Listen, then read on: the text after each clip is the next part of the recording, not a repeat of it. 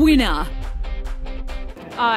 It's incredible to have my name on here as the Athlete of the Year for 2014, and I guess you're out there competing against the best of the world and you're aiming for that world title, and to come away with this is just the icing on the cake. And it was an incredible year, but to see how many incredible athletes who are out there as nominees, as finalists, winning other awards as well, I'm truly honoured.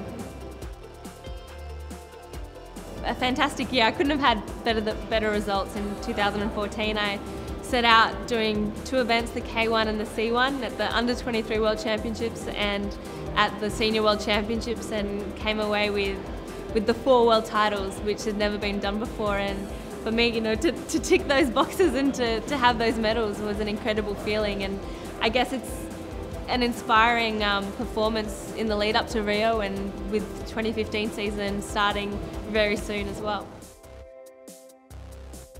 Obviously it's not possible to do what we do day in, day out, to train like we do and to travel overseas and compete without the support of obviously family, friends, parents, coaches, and someone like my mum who's been my coach from day one. But apart from that, you've got the AIS, the Australian Sports Commission, who supported not only me as an athlete but the program, and it came on in 2001, and from there it's just become a much stronger program, much higher level athletes attaining much higher levels. And so from that, we all get better, we all build our strengths, and it's fantastic to have that support.